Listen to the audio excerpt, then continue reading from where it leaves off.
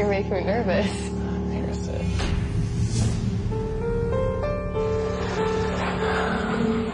How do I start this conversation?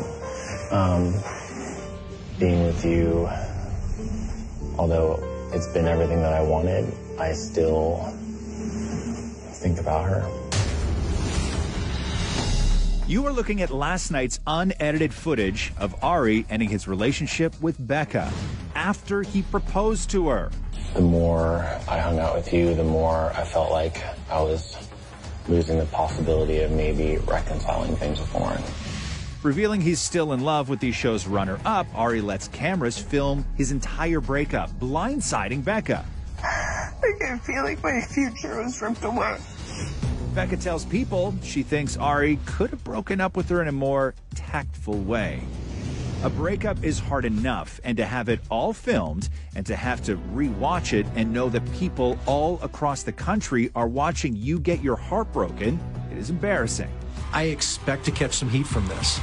In my opinion, you don't get to just tell the fairy tales.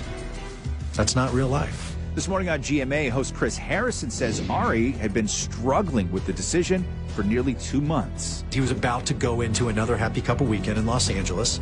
They were both in town, and that's when he came to me and said, I can't fake this for another weekend. I know I really care about Lauren, and I want to give this a shot.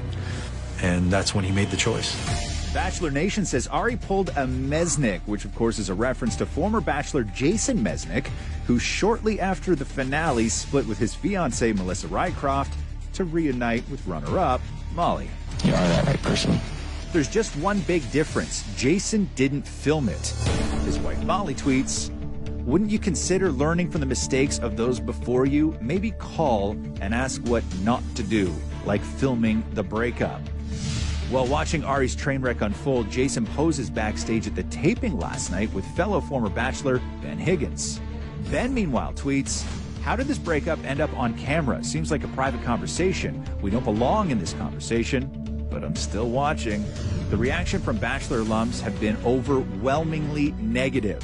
Caitlin Bristow tweets, this is just mean, but let's all keep in mind these are real people with real feelings. Keep that in mind while we humiliate them. Sean Lowe writes, I don't like this one bit. Shouldn't have filmed.